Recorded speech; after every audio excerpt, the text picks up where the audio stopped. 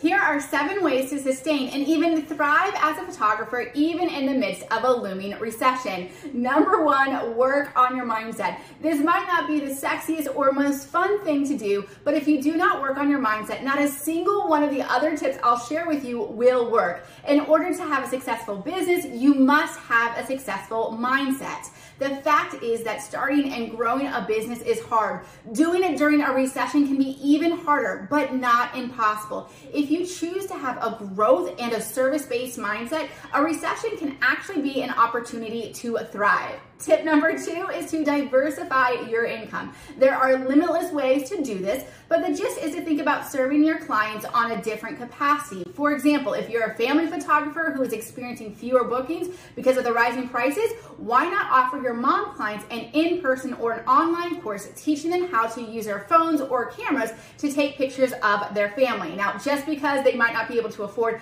a full session with you does not mean they will not want their family moments documented. Let's also not forget about all the skills that you've acquired as a photographer. You've likely spent hours learning the ins and outs of your website platform or editing or blogging or social media or design. Why not offer a done-for-you service or teach those skill sets to others who need them?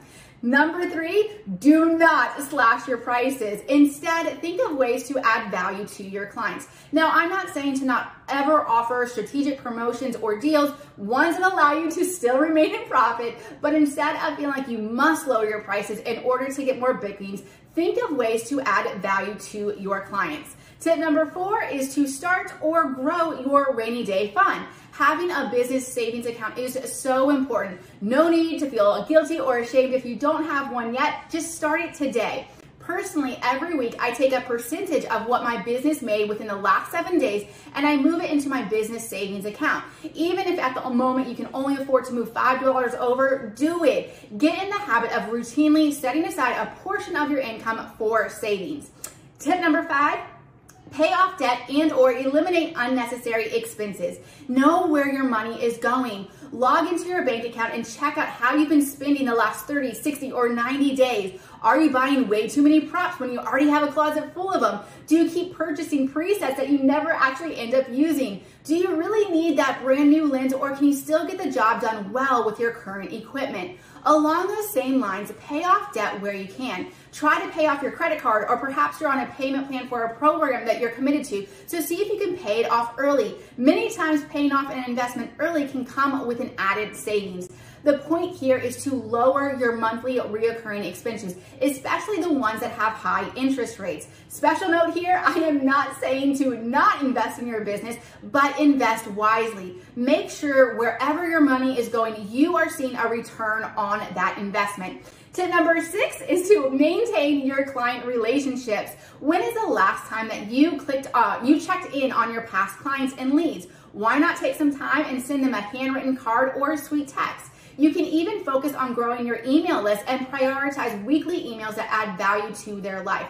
Nurturing your warm leads will pay off. After all, it's way easier to book somebody in who's already heard about you, already hired you, than somebody who is brand spanking new.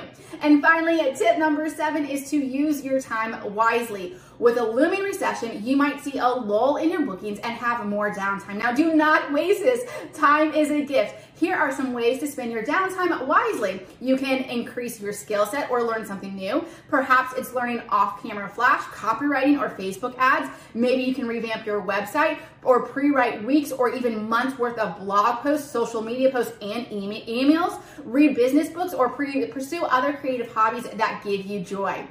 Now, I know that last one might seem counterintuitive, but when you can take a bit of time every single day and pursue the things that are fun, it changes your perspective and can give you mental clarity. The bottom line, my friend, is that a recession doesn't have to knock you down or out. Decide now that you will use this next season to grow, even in frustration, and serve your clients well and to find joy no matter what life brings. You got this.